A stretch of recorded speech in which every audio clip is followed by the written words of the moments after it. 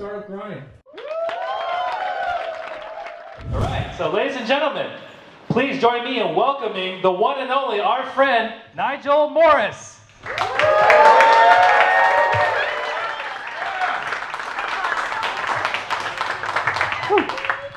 Right. Elvis Presley, a juggernaut in the stuff you sent out. I'm not sure what a juggernaut is, but we'll see if we Well, can I get mean, one of those. last time we used Mark Zuckerberg, and our speaker last time didn't like that, so He didn't like juggernaut? he didn't like Zuckerberg, so Oh. we're going to switch it off with that Elvis That Presley. works. But That anyways, you know what? I'm really excited that you're here. You are like what I compared to the Tooth Fairy, and you know why? Because No. there's a lot of people that claim they got a lot of money from you, but no one has ever seen you.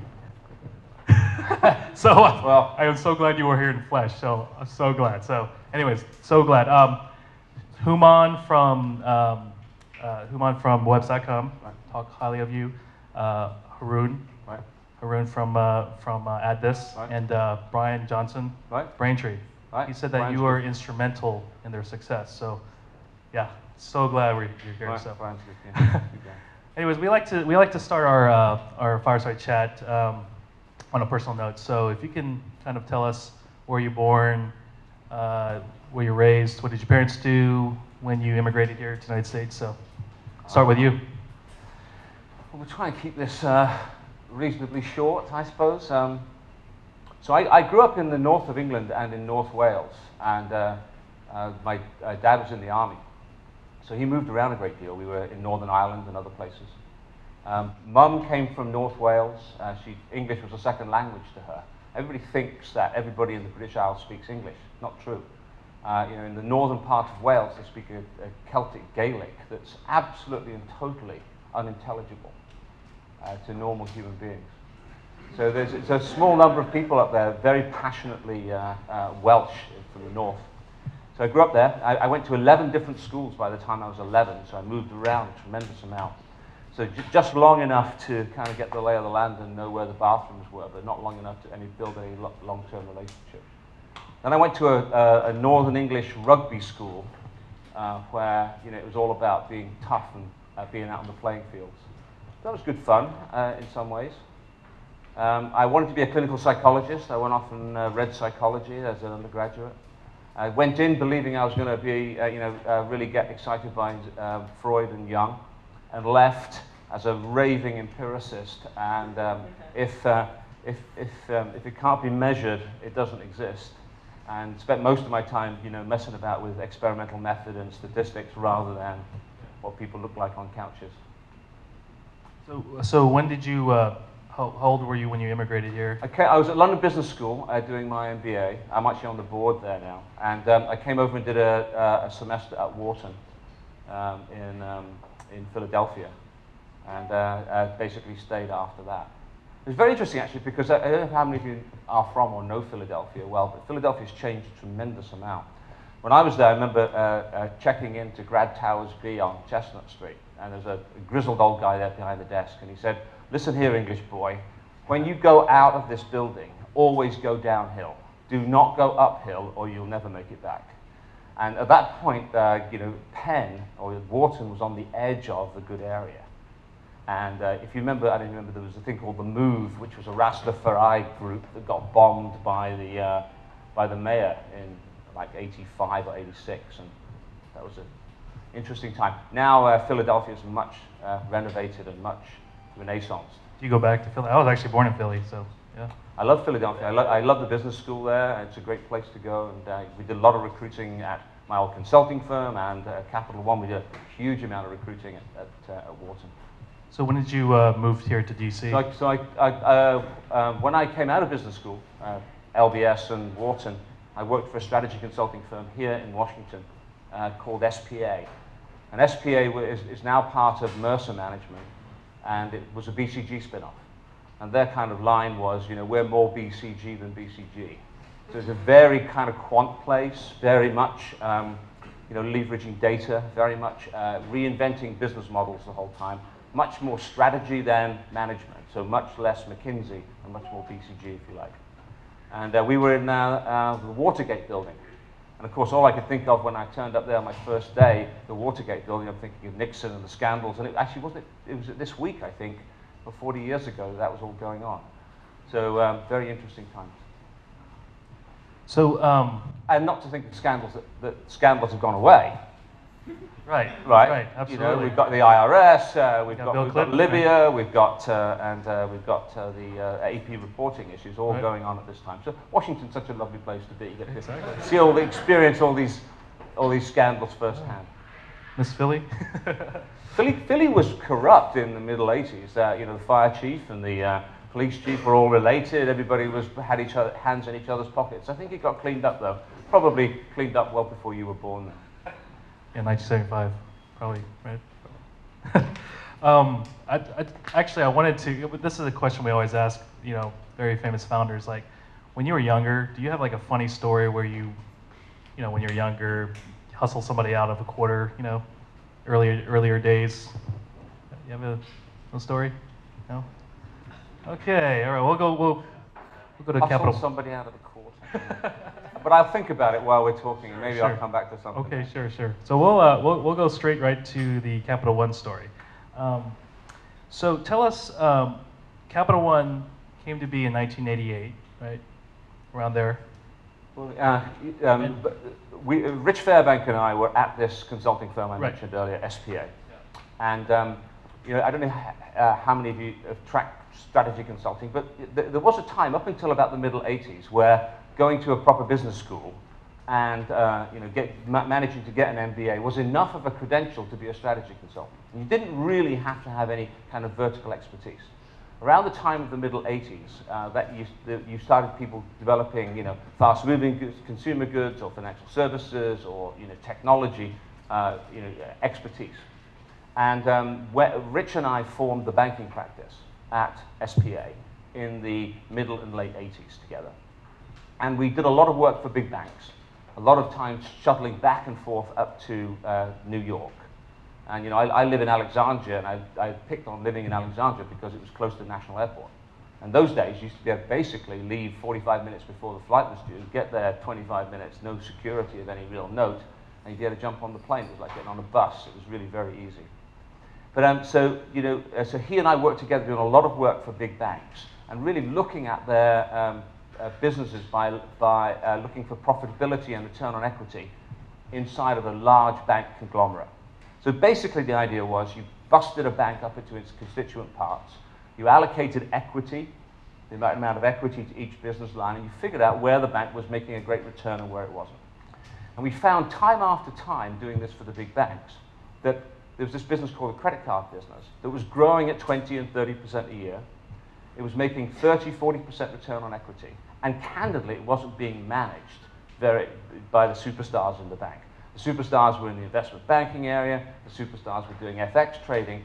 And we kept saying, gosh, let's you know, to the banks, we'd love to talk more about your credit card business. Look how great it is. Look how much money you make. And the banks would always say, yeah, but let's talk about these other businesses.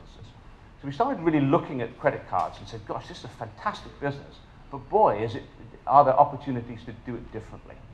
So we started to say, look, what if, instead of giving everybody the same product at the same price, what if you started to discriminate based on underlying risk, for example? You know, we've seen, you know, in annuity products, in insurances, you can actuarially predict risk. And of course, if two people went and got car insurance, one is 25 and one is 45, one has had DUIs and one hasn't, one has smashed his car up and the other one hasn't, you know, you expect to get different pricing. It's understood that that's part of the game. In the credit card business, in the late 80s, it was one price fits all, which meant that half of America couldn't get credit cards. And actually, full circle now, you know, all these years later, half of America still can't get credit cards. They got some for a bit, and now they've all been taken away again. We can come back to that if you want. But so half America couldn't get cards, and then the other half of America got the same product. So our notion was, let's go into the data. Let's actuarially predict underlying risk. Let's understand different consumer needs. Some people want a fee, but are willing to charge for a lower APR. Other people want it the other way around. Some people want points, some people don't want points. Some people want a picture of their favorite dog on the plastic. Some people are very happy having Signet Bank on the plastic. So you could actually had an infinite number of segmentations. So to us, the credit card industry was a giant laboratory in which we could do two things. We could unleash infinite test and learn capability to actually figure out what product to offer to what person at the right time at the right price, and do that with actuarial precision. And at the same time, the second piece of it is using net present value as the currency by which you compare ideas. You could actually fully optimize the whole laboratory. Now, we went out and sold that idea to all the big banks. And we exactly sold 0 of them on the idea. And it was like, you know, it was really fascinating. They'd listen to us and they'd go, look, this can't be done. And if it can be done, you guys can't do it. Look at you. You're two guys out of business school. You've been strategy consultants. So many of you have been entrepreneurs and you've had VCs look at you and they're going, I wonder if this guy or this girl can really pull this off. We were in the same boat. And we, by chance, hit on a bank down in Richmond called Signet Bank. And Signet said, okay, we buy this, it makes sense, but you have to leave the coziness of strategy consulting and all the prestige and the wonderful things that go along with it, and you have to come down to Richmond and make this happen. How old were you guys when you guys? I was, Rich is a little older. He was probably 31, 32, and I was 26, 27. So we were pretty young at that point when we had that put in front of us. Yeah, because you're essentially two consultants, right? Shopping this thing around. Signet had brought you guys in, right, from Richmond, and you guys took over their already existing credit card business, right? Right. And so tell us about that, like how that process went, and you guys pretty much took it over, and the child got bigger than the parent, right? But it was a terrifying situation. So all you've ever managed is 2 or 3 people who have the same kind of pedigree that you have, in a consulting business, maybe a bit more than 2 or 3, but not many more. And all of a sudden, you find yourself in a situation where you've got a business that's got hundreds and hundreds of people in it. And we didn't go from being the strategy guys to running the thing overnight. That occurred gradually.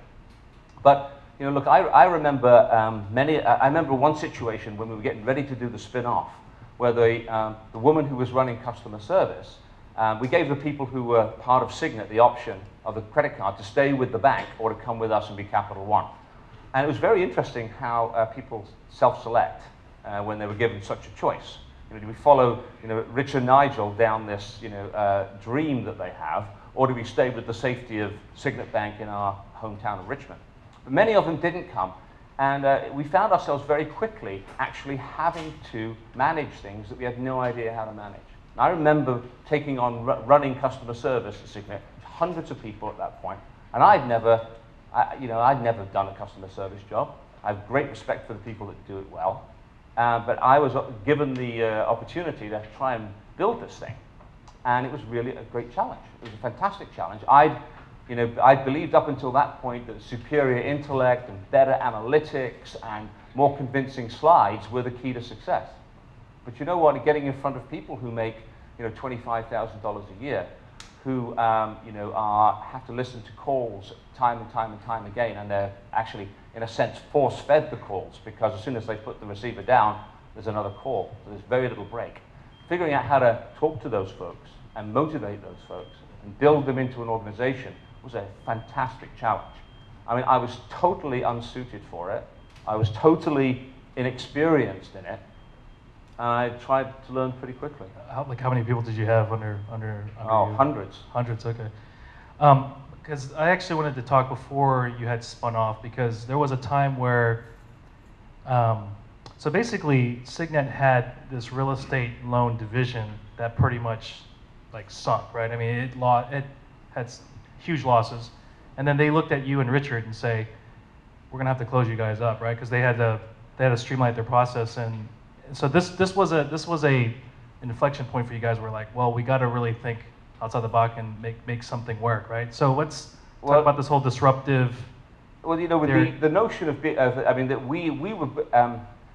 we totally misjudged how long it would take to build this information-based strategy at Signet Bank. We thought it would take a few months. And when we were at our most grandiose, when we were doing slides to present to their management that they bought into, you know, we thought this could be done. Now, of course, we'd never done it, and we didn't know anybody that had ever done it. So we tragically got the numbers way wrong of how long it took and how costly it was. And as we were doing the testing, Signet Bank, the management, were watching us going, do these guys have any idea what they're doing? Are they going to really pull this off? And what happened was that Signet Bank got into a real estate pickle, commercial real estate. They had what they called the Golden Crescent. The Golden Crescent was from Baltimore to Washington to Richmond. And largely as a result of, you know, a government expenditure, they believed, wrongly, that particular geography was immune to any kind of meltdown from a real estate problem perspective. And what happened was, just when we felt the boiling of the water was getting too hot for the frogs that were in there, Signet Bank got very distracted with their real estate problem, which turned out to be fantastic serendipity for us.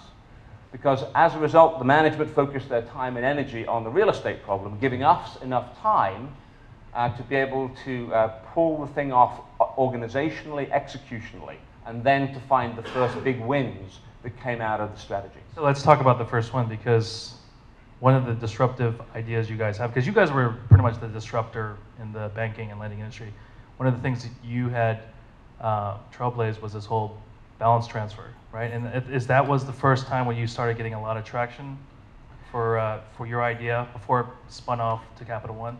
Yeah, I mean, the idea was, and it's not particularly revolutionary now when you look back on it. Then it was, you know, it was heresy. But the idea was, instead of charging everybody 19.8% APR and a $20 fee, we're going to cherry pick the best customers, the ones who borrow a lot, but who are very, very low risk, what we call the elusive low-risk revolver. And we found that we could actually a priori predict who they were using credit bureau and other data sets. And we found that we could reach them by direct mail. And we found that if we put in front of them a compelling offer, and the offer basically was, look, don't pay 19.8%, pay 13%. We will offer you a teaser rate. The teaser rate was one of the big breakthroughs from a product positioning perspective. A teaser rate, so you'll get, you know, a lower rate for a period of time, then it will go up. And all you have to do is sign this little form at the bottom, and we will balance transfer the money away from Chase or Citi or B of A into the Signet account. And it was the combination of being able to find them, predict who they were, and then get them to come over in droves. And we found that we were getting 5 or 6 month paybacks. So I spend $100, and in 5 months I get my $100 back. That, by the way, is a very nice business if you can do it. And if any of you are managing to figure out how to do that in your own businesses, you should come along and talk later on. It's not an easy thing to do, and we had all the actuarial data. So we were looking at everything on a cohort basis, on a tranche basis, so we could see money being made in front of our eyes. It's an amazing thing. Yeah, I mean, so it's like the secret sauce was, right, I mean, you're pretty much cherry picking your competitors, right? Because, you know, you'll have like these big spenders, right, who are big, they have big balances on their credit card, and you'd be like, hey, just 0% finance, right? I mean, 0%. Once you come over here for, I mean, what, 6 months or a couple weeks, and then they'll move over their balances. Yeah, right. And I mean, look, I think that, you know, in the early days you didn't have to give that much away because the opportunity cost pricing was 19.8. So you don't have to be a rocket scientist to say, look, I've got $2,000 or $1,000 on the balance. If I drop that by 5%, that's, you know, 50 or 100 bucks that immediately flows into my wallet. I mean, that was starting to get very interesting. So that was the first segment that got really exciting. We did a whole bunch of others that developed over time. The second one that was really interesting was, I said earlier, that at 19.8% APR, half of America couldn't get a credit card. So we focused a lot of time on how do you develop products that can work with a population that's not as credit worthy. And, you know, I was an advocate of this because I said, look, when I came to America in 1985, my social security number and my date of birth don't match. Right? Most people here who are born in America, your social security number is given at your date of birth. Mine was given when I came to America. So my social security number suggests that I am now 25 years of age when I'm really 50, whatever I am, right? So that would mean that I got turned down for credit all over the place because that was a fraud risk. So I'm saying, gosh, you know, America here, you've got lots of immigrant populations coming in, number one. And two, you've got a lot of people who have what are called thin files. You come out of, remember your parents telling you when you came out of college, take a credit card out just so you can build a credit history so you can then get a mortgage, blah, blah, blah, blah, blah.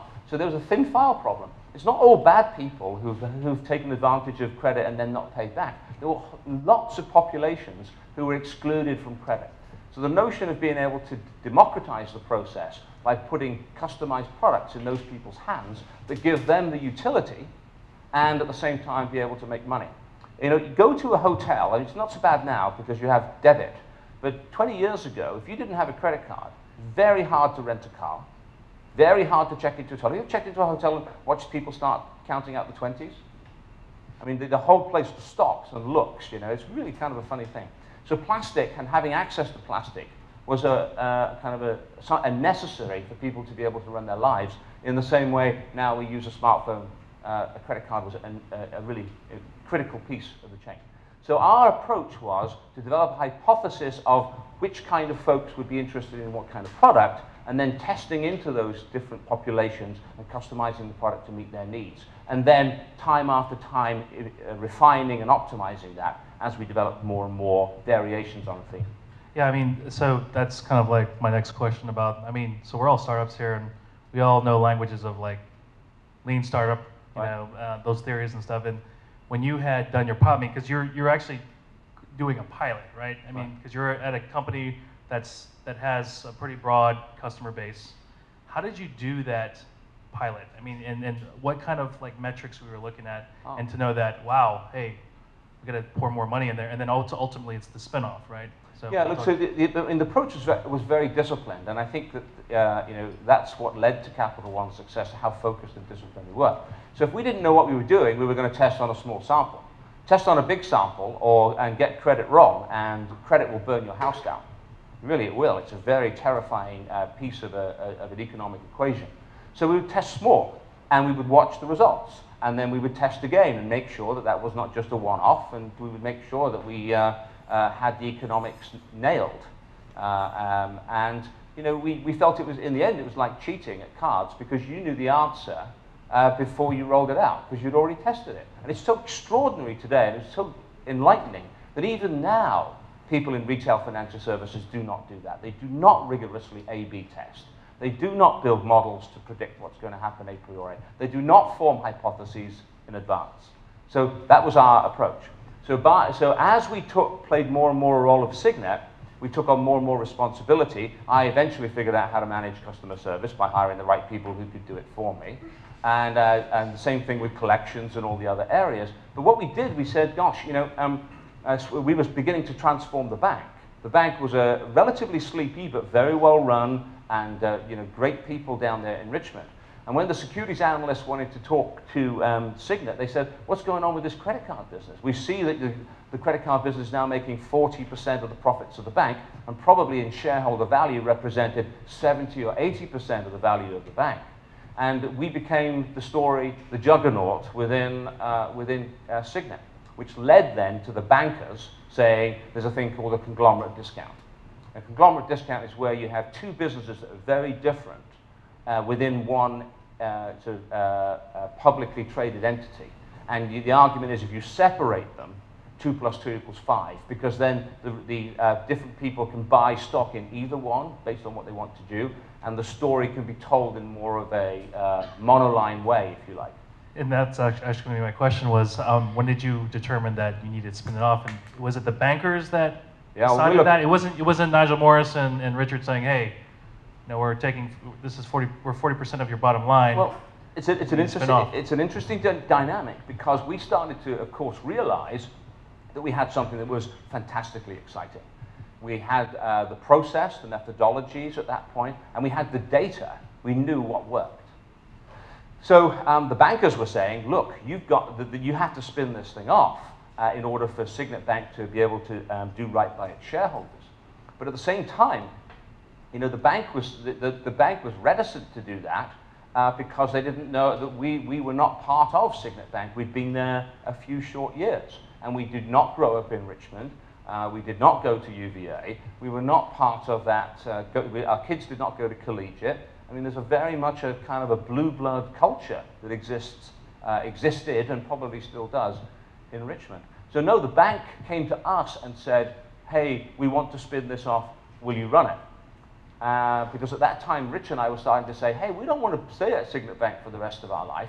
We can do this somewhere else, and we know how to do it. And Did we know it they works. know that? It was. You know, we were, you know, they'd been incredibly good to us in giving us the chance to make this thing happen, and had been very patient, part of which was serendipitous as they chased around and worried about real estate. And I will tell you one thing, I remember Rich and I used to travel up and down on I-95. Neither of us moved to Richmond, by the way. He lived in McLean, I lived in Alexandria. We would go down in these Crown Victorias. You probably don't even know what a Crown Victoria is. That's a cop car. It was a cop car, right? And it looked like, one was black and one was grey. They looked like cop cars. And I remember driving back one day with Rich, and we thought that, you know, we were saying, I wonder if we're going to get fired today. I wonder if this is going to be the day where they're going to run out of patience with all our arm waving and all our slides. And I remember Rich saying, you know, Nigel, I think the darkest time is just before the dawn. And I remember him saying that, and I remember going, yeah, let's hope so, because it's pretty dark at the moment, and you know, we're not sure if this is going to happen. But you know what? It did happen. We saw the results. It was gangbusters. And we were given the chance to, actually, Rich was given the chance to be CEO. He said, Nigel, will you come and be COO and president? And then we took the company public in 1994, the end of 94. So, I mean, that negotiation this is probably the most important negotiation of your life, right? When they're spinning off, because you got a pretty nice chunk of the company, right? I mean, you too. You know, look, I certainly don't have any complaints. It actually worked out really well, right? Glad to hear. Yeah, it was great. Now, if you say, could it have been different? Yeah. I mean, look, I'm not sure if I could spell private equity then, and I certainly couldn't tell you what the difference between a venture capitalist and a private equity person was. Looking back on it, so you have two entrepreneurs then who have all the data. They've already built the thing. They know it works because they have the data. The people will follow them because the people were with us, not with Signet at that point. Wouldn't that be a wonderful thing for private equity to invest in? Yeah. So if you thought about how much we would have got of a company if you'd have been able to tell that story well, you know, we did okay, but we could have done differently, done more. That said, there would have been different risks, and it would have been more traumatic, etc. And Signet had been fabulously good to us. So our tendency was wanting to do right by them and take this dream. And we were really, really excited that, you know, we had the chance to build something that could make a difference. Yeah, I mean, so it sounds like it was like a spin-off, but it was like a startup within a big corporation, and this was pretty much bootstrapped, right? You didn't get outside funding, no institutional funds? No. Look, so we went and traded in the market and started, I think, in February of 1995. Started trading. Yeah, so we had to make the thing work. We had to raise what we needed to raise. So did your so when you spun it off, nothing really changed, right? I mean, it was just you were still cranking on your business. Did you have different marketing strategy?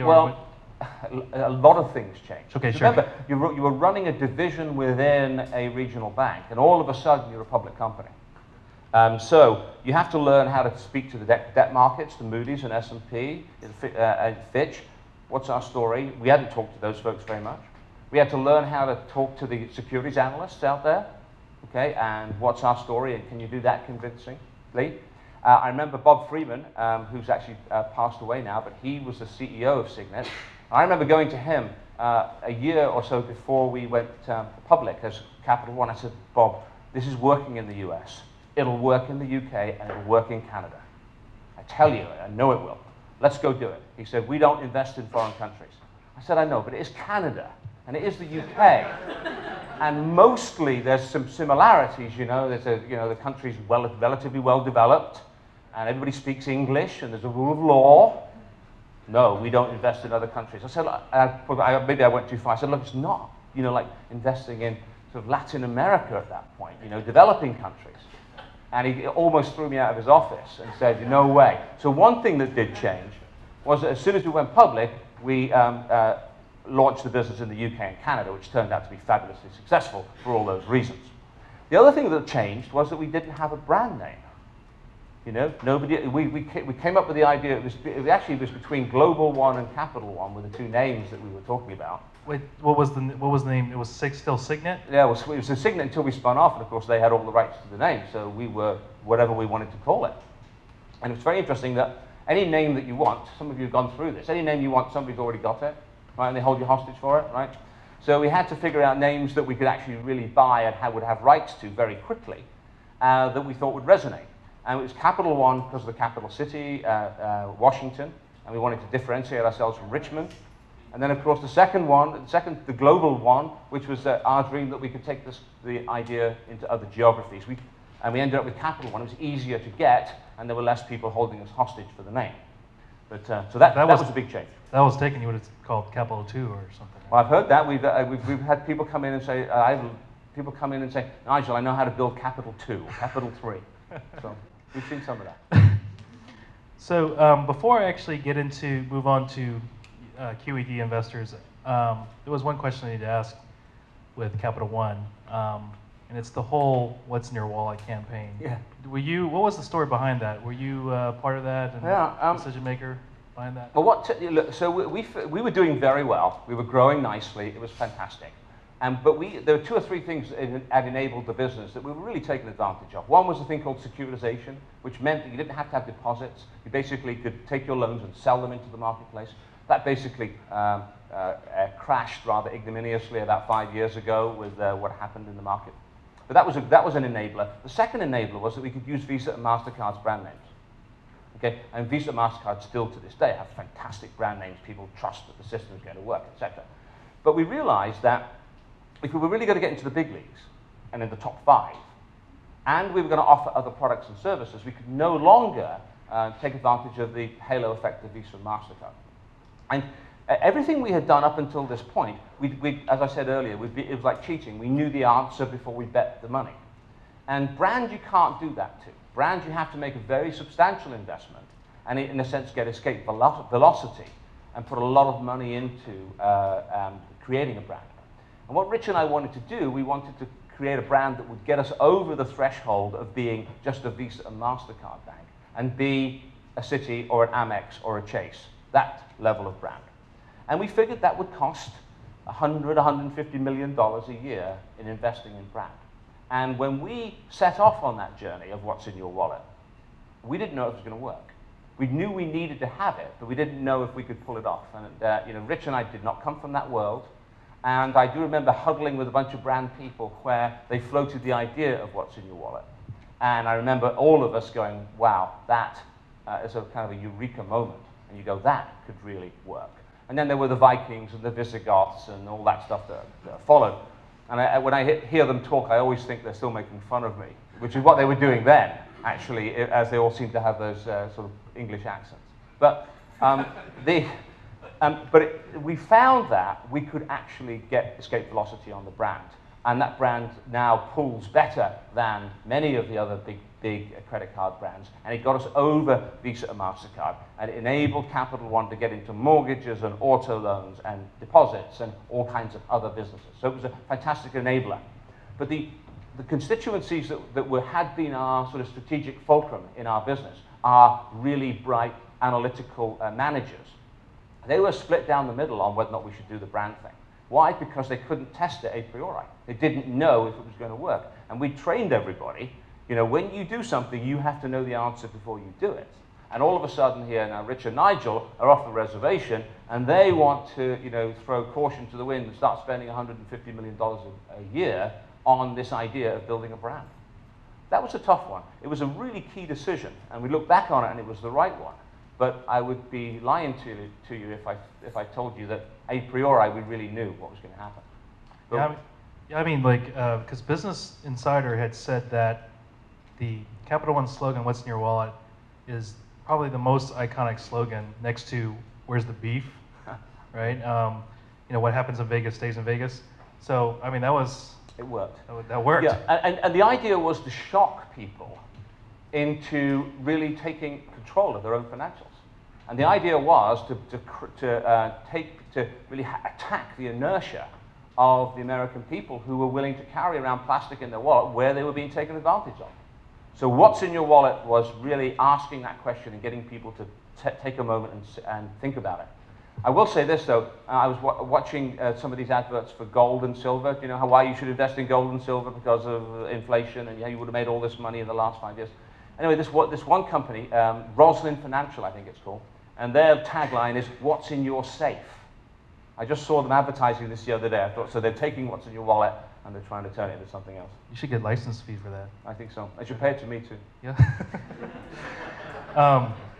So yeah, I just wanted to, before we go into QED, I just wanted to highlight that they said that Capital One was a technology company selling credit cards. I mean, is that a...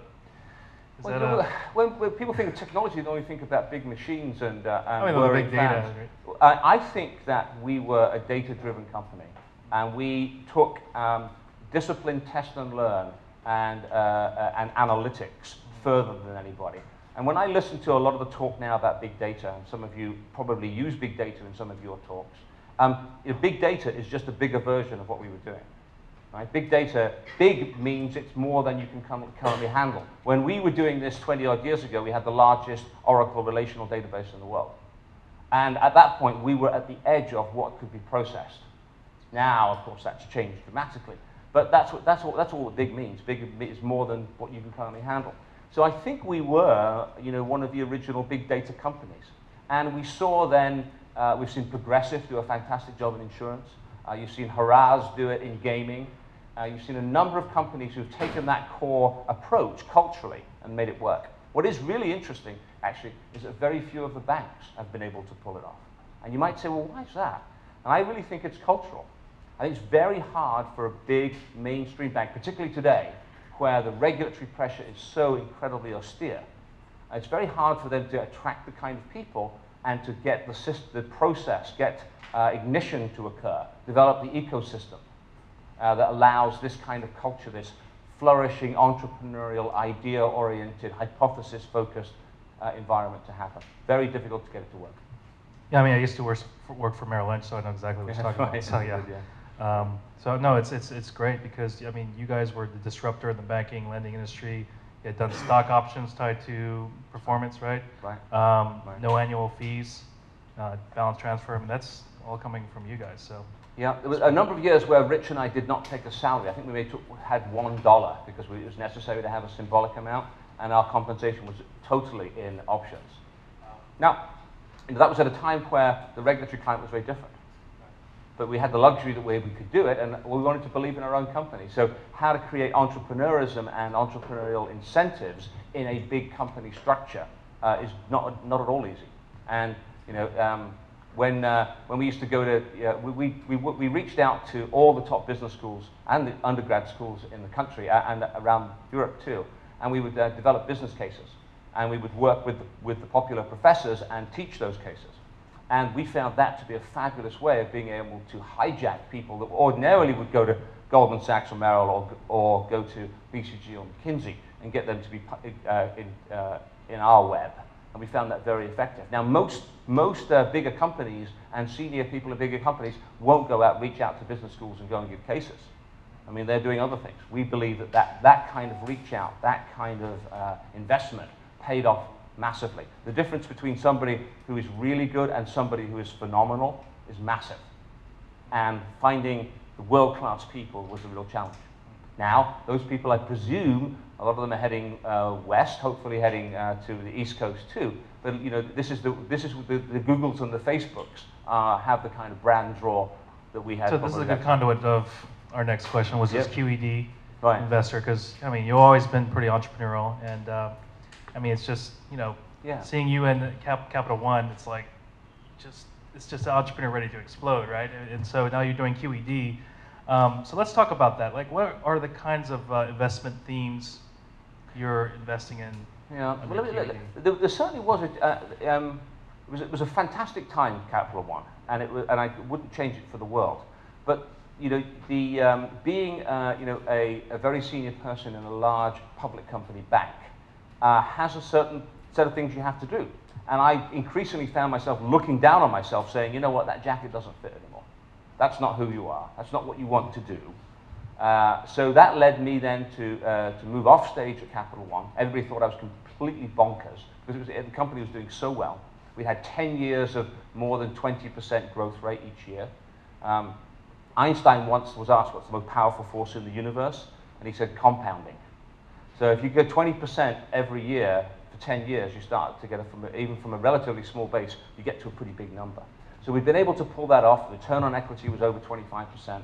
The stock price has gone up more than 10x over that period of time, so it was a 10-bagger. And everything was great. But to me, I wasn't learning like I used to learn. I didn't really care for a lot of the things that I had to do as a big company guy. And I like building things. I like building small things. I like surging, growing things. I like the excitement and the verve of that. So I left. I spent a year in the UK sort of detoxing from public company life, and then came back and with two other partners, at both ex-Capital One that I had been involved in hiring when they'd come out of grad school, we formed QED. And QED, by the way, I still use QED as a verb. Have you QED'd that? I.e., have you made sure that the analytic is absolutely watertight? What is QED? What does that mean? Anybody going to tell me the Latin? Quod erat demonstratum, that which is demonstrated, that which is shown. So, certainly growing up as a schoolboy in the UK with my fountain pen, they wouldn't let us use biro pens then. You had to have a fountain pen. And when you solved the math problem, you would write QED at the bottom. So we used to use QED as a verb, and somebody said, well, why don't you just call it QED? So that's why we called it QED. But yeah, so this has been fabulously exciting. We're 5 years in. We thought we were decent strategists, and we thought we were decent operators. We weren't sure if we were any good at investing. Candidly, I'm not even sure if we really know if we're any good even now. But we have a great time doing it, and it keeps us young, it keeps us current, and we get to work with fantastically capable people in their 20s and 30s often, and that's wonderful. So let's go talk about the DC startups that you invested. So how did you get in touch with Haroon when Webs.com? Did you hear them through the grapevine, or did he come up to you and say, "Hey, I have this idea," or did you go to them? Like, how did that work? Well, one of the things that we did here in the DC area is we got to know quite quickly the VC community. You know, from NEA to Colcat to Valhalla. You know, we got to know the folks, and these folks have had or knew many of the startup companies, and our focus was and is still at QED. Data-driven strategies, and we want to help you leverage the data. So we look for organizations that are not so nascent that there isn't any data, and not so, if you like, developed that they think they know what to do with it. It's like catching them in that sweet spot, because we can help think through how to leverage this data for competitive advantage. How do you really drive a strategy from data? How do you organize yourself to do it? A lot of the, I had the chance to speak at Accel's Big Data Conference about 3 weeks ago. And what's so interesting was that everybody was talking about the cloud and Hadoop and all this sort of stuff. Nobody was talking about what to do with it, and why it's interesting and why it's important, and how do you develop hypotheses from data. And then when you have a hypothesis, what do you do with it? It was all about the sexy piece of technology, using that term. So for us, it's about how do you leverage data, and we're very meat and potatoes about that, in a sense. So we find companies that we think have a really good story to tell. There's something fantastically disruptive in what they will do. It's being led by really creative and innovative folks who are not all about hierarchy and politics and status. That's very, very crucial to us, and are really focused on value and in the right kind of value. We are maniacal about understanding unit economics. So are you going to make money, and how are you going to make money, and how do you know? And have you tested it? Have you seen it make money? I mean, we are, in a sense, hammers in search of nails, because we've seen how it can be used and used well in through our Capital One pedigree. And we look for patterns that resemble that, and look to help people develop their own little Capital Ones, if you like. So let's take an example for Braintree. Yeah. So kind of step us through how that process? How did you find Braintree? Well, Axel, Jim Breyer, who we got to know through Prosper, which is a peer-to-peer company out in the Bay Area. If you don't know about peer-to-peer, it's something that really is starting to happen in a very interesting way, where the banks are being disintermediated. Banks who are very frozen, who can't attract the talent, who are dealing with the regulatory issues, whose revenue sources have been diminished as a result of Dodd-Frank and other things. So you have entrepreneurial companies enabled by technology and data now beginning to take chunks out of the banking business. One of them is consumer lending. The leader in the space, consumer lending via peer-to-peer, is Lending Club. Lending Club have probably, the price talk on Lending Club is an IPO next year with a valuation of $1.5 billion. So that's a seriously decent-sized company.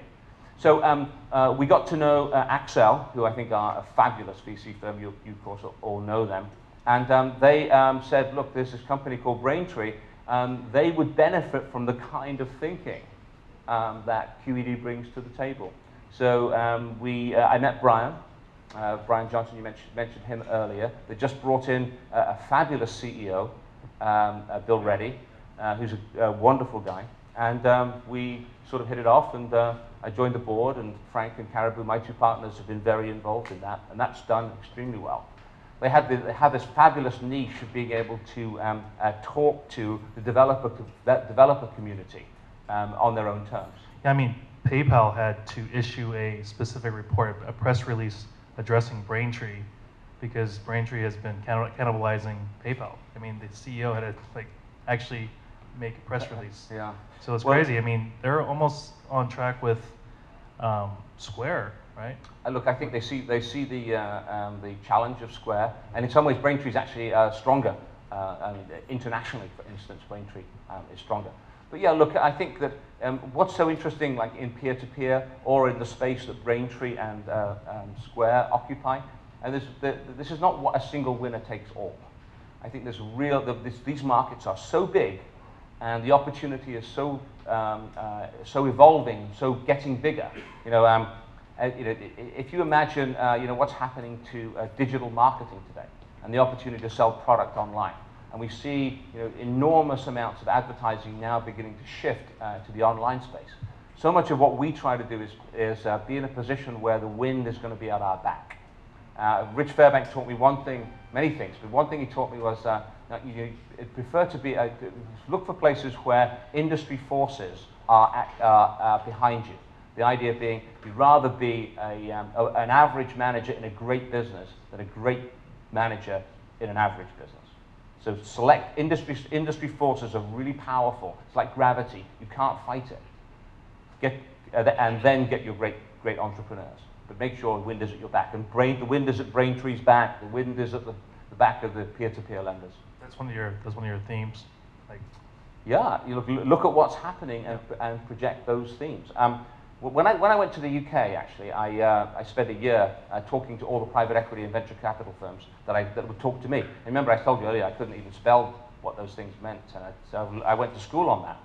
And I teamed up with General Atlantic in the private equity space because they were strategic about how they thought about themes. This is now 5-6 years ago, no longer actually, 7 or 8 years ago. They were focused on customer service. Banks are going to move to low-cost providers in India. Stock exchanges are going to become digitalized. Client server is going to be really powerful. And goods are going to move online in terms of being able to be sold. I mean, they saw themes like that, and they make bets on themes. All too often, actually, venture capitalists and private equity firms are agnostic about themes. They're all about the deal. And I think that there's something to me, there's something reassuring about real discipline in terms of thinking through what are the mega themes that you can bet on, learn to recognize those patterns, and then swim in those streams rather than attempt to be all things to all people. Okay, I want to open up the Q&A here, but there's one question one topic I want to talk about is DC. Right. You had an opportunity to go to New York. I mean, Capital One is a financial corporation, and what made you stay here? You know, it wasn't terribly systematic. Rich and I were both here. Our kids were in school here. We recognized that the kind of talent we needed would be attracted to probably half a dozen cities in America. LA, San Francisco, maybe Chicago, Boston, New York, Washington, maybe Atlanta. Those are places where you could attract the best people from the best schools and they would come. We tried to recruit the best people into Richmond and they wouldn't come. Richmond didn't work. I mean, when you're 22 or you're 26, you don't want to go and live in Richmond. Now, when you're 36, it's a fabulous place to live, and the real estate is half of the price that it is here, and you can bring your families up, and it can be wonderful. But when you're looking to attract really talented single people, you have to be in the right city. And we felt the competition for the kind of talent that we wanted was not here in Washington. So we would have an opportunity to really be the Washington place where great people would come. And that worked out really well. The consulting firms tend to put their headquarters in New York. The iBankers all put their headquarters in New York. So Washington was a place that really worked for us. And, if I might say, it also was 103 miles to Richmond, where all our operations were. So there was no other place that was in driving distance of Richmond. But DC was where we were, and it really worked. And it's been really cherishing, actually, if you look back now, how many people from Capital Ones, maybe AOLs, some of the big entities that really grew up in this geography stay here, leading to a whole bunch of other entrepreneurs. So the question is, if you didn't have family, you didn't have all that, your roots here that you had mentioned, would you have stayed in DC? Yeah, I don't know. Every time I go to the Bay Area, I must tell you, I really like the weather and the idea of being able to go ride my bike in the mountains. And yeah, I don't know. I think that certainly, probably, a foot either side of the country would have really worked. So it's a big old country flying across 5 hours every other week. Oh. So do you think that the DC government is doing enough? Because about the startup community here. I mean, you say that Capital One, being the flagship company, is drawing talent here, right? And as a result, a startup ecosystem flourishes, right? Right. Do you think that the DC government, or even Virginia, Maryland, there are certain things that they need to got do some more? help. We got some help from time to time from Virginia. I mean, I'm going back a long time here, but we really didn't have a lot to do with DC per se, and virtually nothing to do with Maryland. It's very interesting how you have 3 different countries here. You have Maryland, Virginia, and DC. And people who live in Virginia, I don't know how many of you do, the last thing that you do, unless you have to, is to cross that river. It's very interesting when you get Living Social or Groupon offers, and how they're done based on geographic proximity, right? So they think of me in Alexandria, they think, oh, there's an opportunity for Nigel to go and do something, and it's only 4.1 miles. I look at where that is, and I say, I've got to cross that river, so I'm not doing it. You show me something south, and I might do it. And I think there's a real, we think of this region as if it's one homogeneous mass. It isn't, by any means. It's really parochial, and it's 3 separate countries in many ways. Now, so then the question is, does DC attract the right? I don't have a good sense for that. When I look at some of the opportunities to manage DC better, there's clearly a lot of opportunities. But, look, I think there's a thriving entrepreneurial class here in Washington. I think that's great. I watch, I don't know if any of you have been to Berlin recently. But everybody makes fun of German entrepreneurism in Dusseldorf or Munich, and there really isn't much. But you go to Berlin, and there's a real renaissance happening.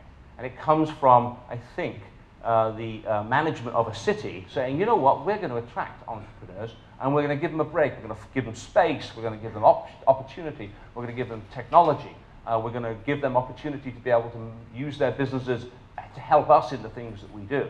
And you can really make a lot of things happen. Okay, we'd like to open up the floor for Q&A, so probably maybe 5-10 minutes. So okay. We always open it up. So who wants to ask a question? There you go.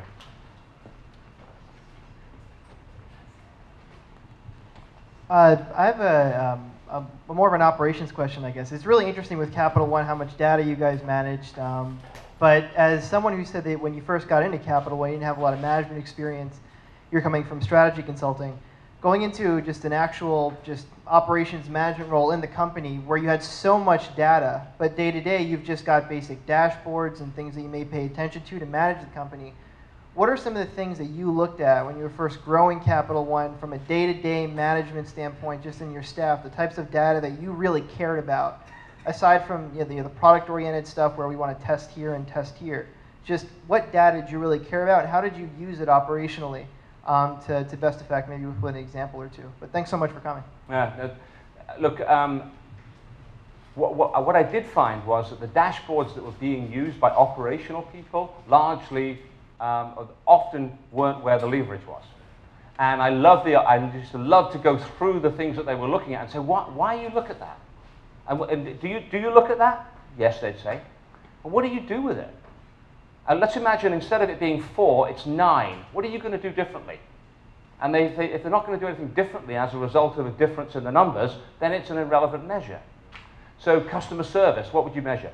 I want to focus on how quickly are you picking the phone up. So what they call the time to answer. So how many rings? And what's the abandon rate? How many people bail out on you?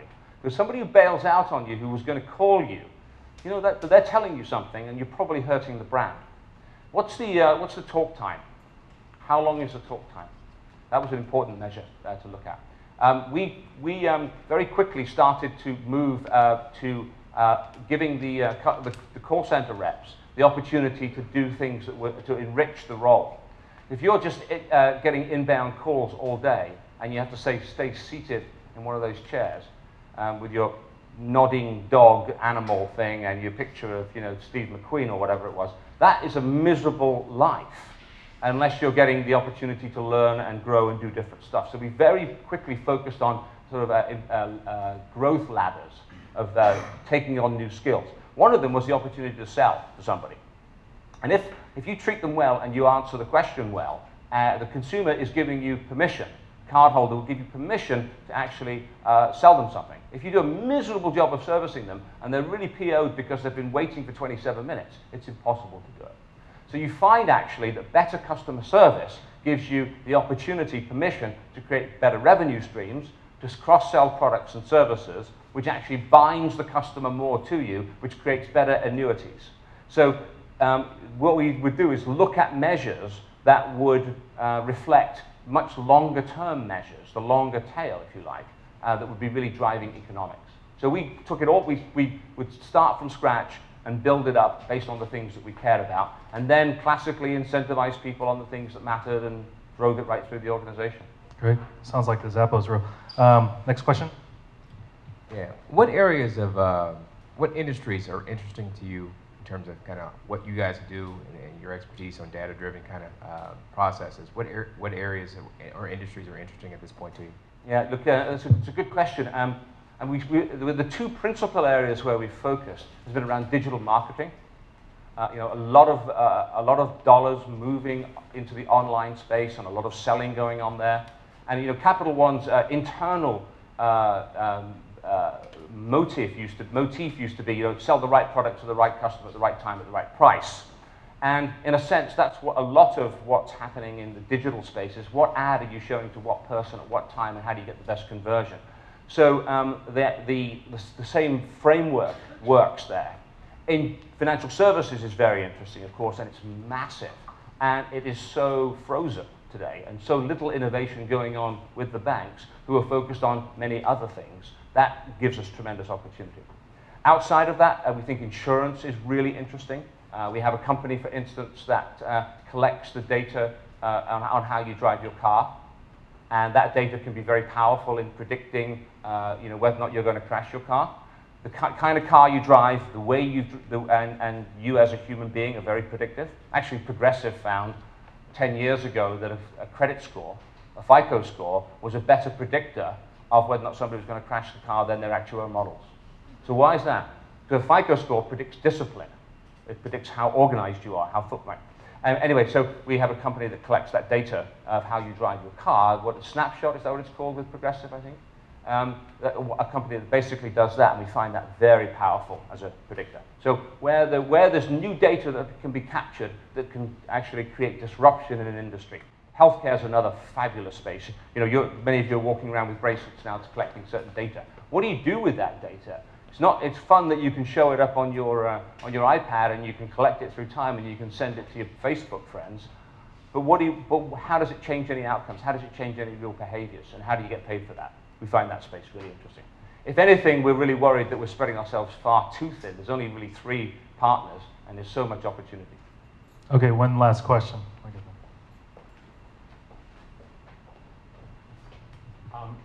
How's it going? So, what data do you care about the most right now? What sorts of data do you care about the most right now that you're having maybe the most difficult time to actually getting to? What data do we covet the most that we can't get hold of easily? I think this is a theme. It's how so many companies that are in the consumer business in some way who are unable to really understand their own unit economics. So if I book a customer, I acquire a customer of some kind, what do I believe the economics of that customer are going to be through time, and how do I know? It's so interesting how very few people actually focus on that. I think often because the investment community doesn't ask them that question. Asking people about their fixed and variable costs. I mean, we're talking about very simple micro-econ stuff, not whiz-bang stuff around big data. A lot of basic stuff that people don't understand, who are off building business, getting customers, and they have no idea if they're good customers or bad customers. One of the things that we really focus on a great deal is understanding unit economics, and then understanding what we call customer slope. And customer slope is the difference between your best decile of customers and your worst decile. In a business where it's very flat, there's not a lot of leverage in segmentation, because they're all kind of the same. It's a homogeneous bunch of customers. Very seldom do you get that, actually, and you'll see 3 to 4x, but often you'll see 15, 20x. And in businesses where you have enormous amounts of slope, there's a lot of power in figuring out which customers you really want to get and targeting them a priori, and how very few entities really think about that.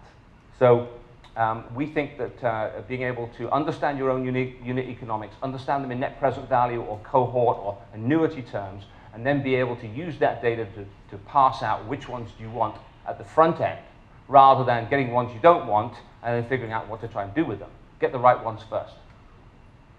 Okay, so we have 2 last questions. One question, so this one question, this is the only question I would ask you. I would never ask any other founders. But, ready for this? What? So what's in your wallet? Oh, what's in my wallet? What's in my wallet? I'll tell you this. This is absolutely true. I go, from time to time I go out to dinner with people when I was president of Capital One, and I would pull out an Amex card to pay for dinner. And people would go, wow, why'd you have a Capital One card? And what happens is, if you're a senior officer of a bank, and the bank is in a sense lending money to you, because they're giving you a credit card, you have to fill in enormous amounts of forms at the end of every month to prove that you're not borrowing from the bank and running off with that money or using it for something else. So I just said, I'm not doing that. That's ridiculous. I'm going to use an Amex card. And anybody who asks me, I'm going to keep telling them that story, and that's exactly what happened. So I don't think I've ever had a Capital One credit card. Really? Yeah. Well, but I do have some of the headgear of the Visigoths with the Viking helmets from the very early commercials we did. Wow. Okay. Well, we'll take that out post-production. All right. So the last question, the most important question we always ask our guests is, who's your favorite superhero and why? My favorite superhero, I was never really a comic book kind of chap, so I didn't really know a lot of superheroes. But I did go back and do a little research and looked at this, and I found there was a Captain Britain. And what this guy did, he just like the Arthurian legend that many of you have read, when England is in the time of crisis, Arthur will rise again from, where was he, Tintagel? No, not that was a castle where he was born, from Glastonbury. Have you ever been to the tour at Glastonbury? And he's going to rise and protect England. And you know, when you look at poor old England now, and we've got Prince Harry over here, that's great, everybody likes that. We do a good parade, no doubt about that, right? Even Margaret Thatcher's parade was good. But what we don't do very well is grow economies, and we are sitting around with an austerity problem there. You know, we've got GDP growth of about 0. It goes up a little bit when we have the Olympics, and then it fades away again. So I think England really needs a superhero to come and take care of the economy. Well, obviously you told me the answer, and I went on eBay to look for Captain Britain. And you couldn't find it? I couldn't find him, Yeah. but I did find him actually. Did you? Right, good. But the only way I can get to Captain Britain was to buy Spider-Man. Is you fight? I mean, Spider-Man. That's my favorite superhero, by the way. Okay. Yeah, so Spider-Man, Captain Britain here. So That works for me. all right, there you Yeah. go. Ladies and gentlemen, Very cool. Nigel Morris. Thank you. All right.